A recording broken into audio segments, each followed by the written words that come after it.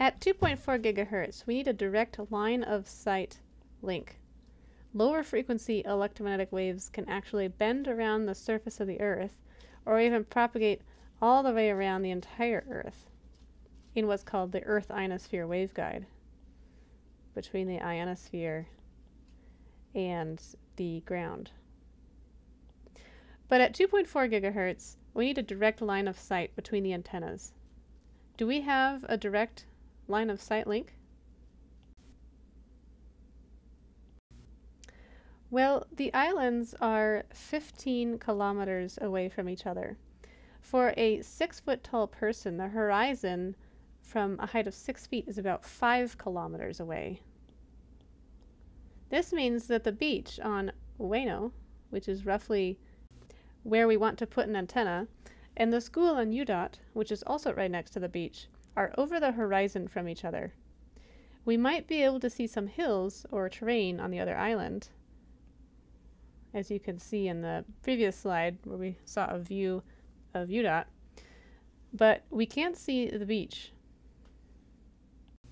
Using geometry, we can calculate how high our antennas need to be in order to establish a direct line of sight link here along the dotted line over 15 kilometers.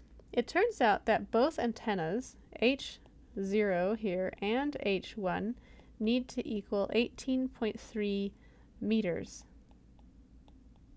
in order to have a direct line of sight link.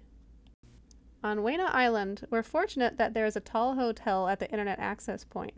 So we have the option to put the antenna on the top of a tall pole on the 3rd story of what's called the Truck Stop Hotel, which you can see here. And since the antenna on Ueno can probably be placed even higher than 18 meters, it means the antenna on UDOT can be lower than 18 meters while still maintaining a line of sight. And this is helpful because on UDOT there are no buildings.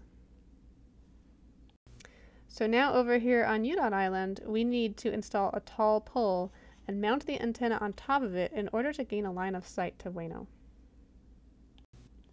Take out your in-class project notebooks and write down that either both antennas on Ueno and UDOT need to be at least 18.3 meters high in order to clear the Earth's curvature and achieve a line of sight link. Also make a note that if we put either antenna even higher than 18.3 meters, like on top of a hotel, then the antenna height requirement on the other island is relaxed.